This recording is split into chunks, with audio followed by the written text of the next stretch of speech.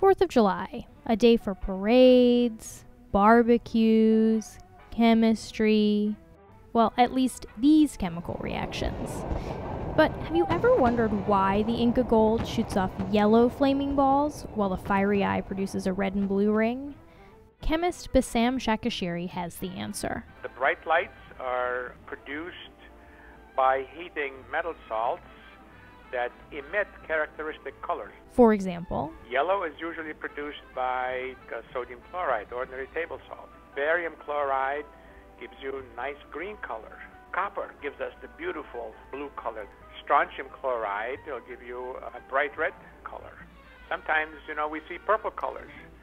So what do you suppose the purple colors are due to? They're due to a mixture of what produces red and what produces blue.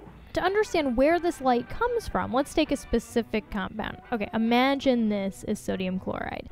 When it's heated, the electrons go to a higher state called an excited state. And when they fall back to the ground state, they emit energy. If the energy happens to be in the visible region of the electromagnetic spectrum, then we see it. As this. As for the chemical composition of these guys, you'll just have to wait until next year. Happy 4th of July from Science Friday. I'm Flora Lichtman.